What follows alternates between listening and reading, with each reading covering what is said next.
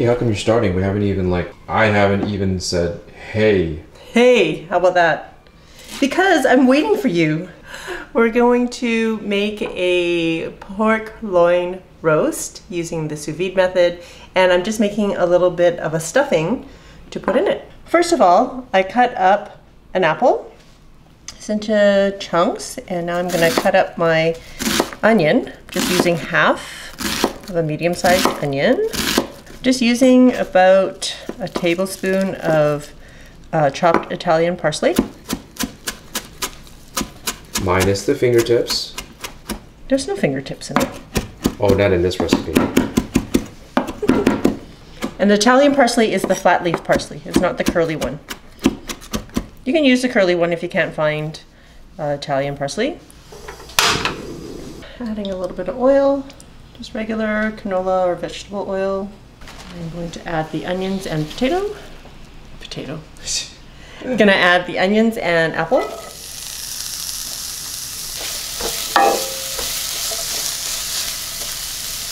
I also toasted 2 slices of stale bread. This is a potato bread that I happen to have, and I'm just gonna cut it up into cubes.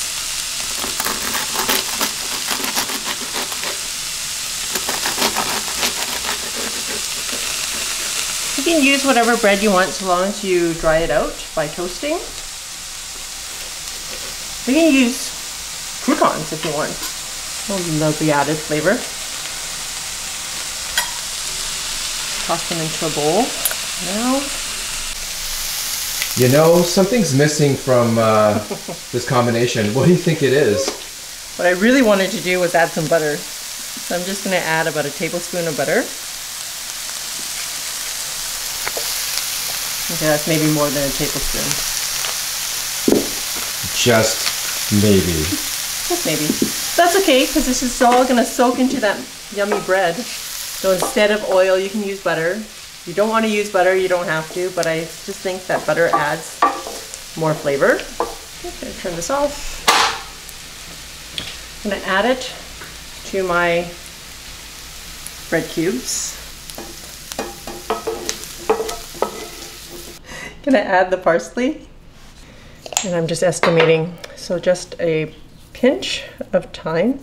Okay, that pinch is probably about 1/8 of a teaspoon, not just a pinch. Salt, pepper. Stir this around a little bit first, and I'm gonna add some chicken broth just to moisten the bread cubes.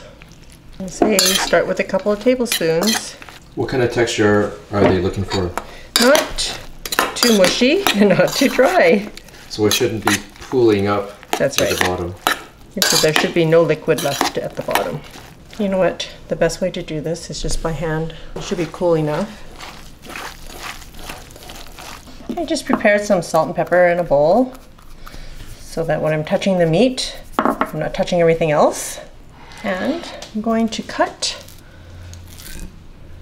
along the ribs, but not all the way through. And that's where I'm going to put my stuffing. Just going to season inside. Dude, how is that going to fit in there? Maybe it's too much, I don't know.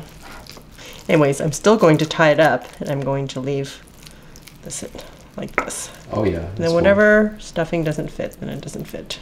So I have this kitchen twine. I'm just going to tie it up in between each bone. And whatever stuffing falls out, it's going to fall out. And then make sure that you pull the string over twice so that when it ties, woo!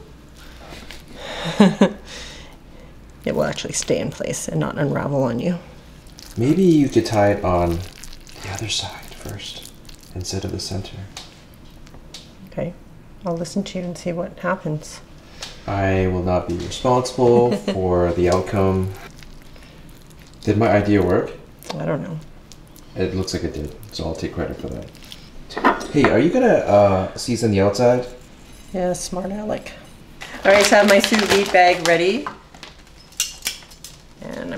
this in the bag.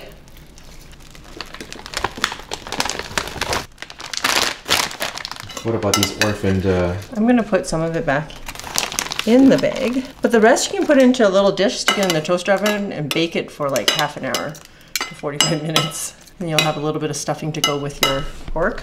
Okay, I have 3 cloves of garlic that I've already crushed. I'm just gonna toss them in there. And I have 3 stems of Italian parsley that I've just kind of taken off the big stem.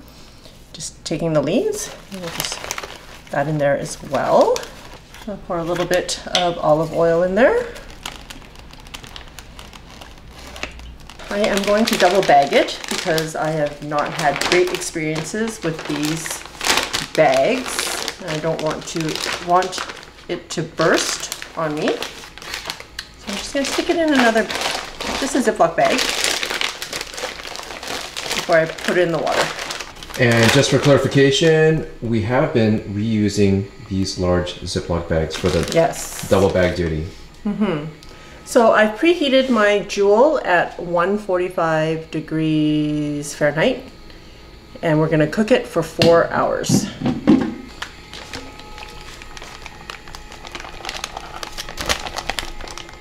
Just gonna push all the air out.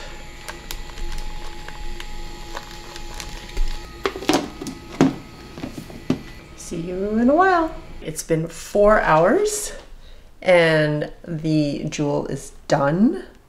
I turned it off.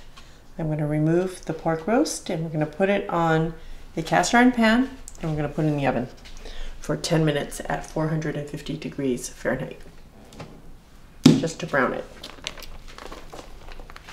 I'm going to put it in the oven for 10 minutes at 450 degrees Fahrenheit.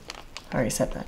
All right, butter makes a reappearance. Yep, I'm gonna put a slab of butter on top and hopefully it'll just ooze all over in the oven. That's fine. What if it just falls down? Yeah, that's fine because I'm gonna make gravy with it after. I have about just over a cup of chicken broth and I am going to pour the rest of this jus in there and I'm gonna make a gravy with it after the pork finishes searing. That's actually a lot of liquid.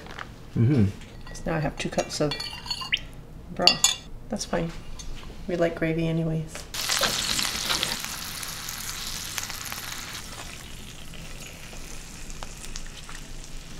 Smells pretty good. Yeah. See enough drippings? Yep. Adding some flour. Let's start with about 2 tablespoons.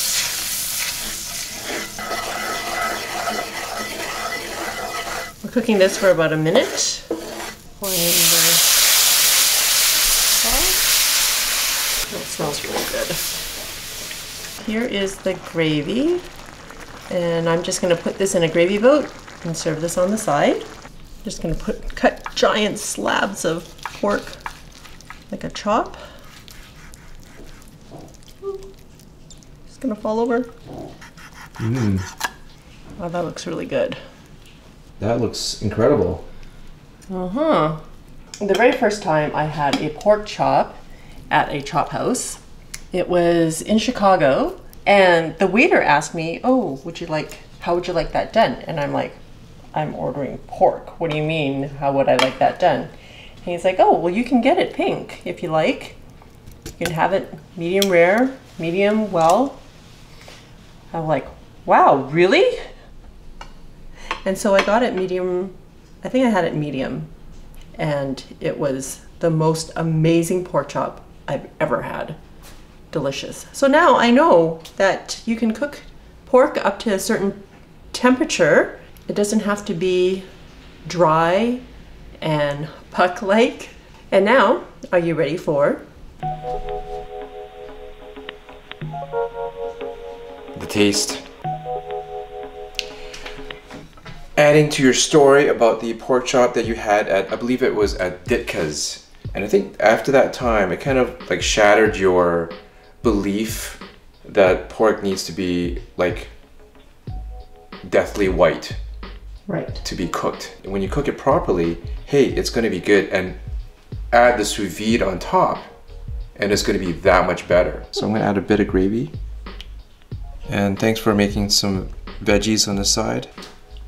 Whoa, that's really moist. I have to go in for another piece because that may have been the fat speaking. I mean, it's pretty juicy. It's pretty juicy, dude. Dang girl, that's good. Stuffing is a nice complementary flavor, not overpowering at all. And your usual oven roasted root vegetables. We can put the recipe right there. A nice meal for a rainy day. I gotta get another bite. It's really good. You gotta do it. All right, time for dinner. Well, I can't wait to dig in. I hope you all enjoyed that video. If you like it, please give me a thumbs up and subscribe to my channel and come follow me on Instagram. Till next time, be simple, ordinary, and joyful.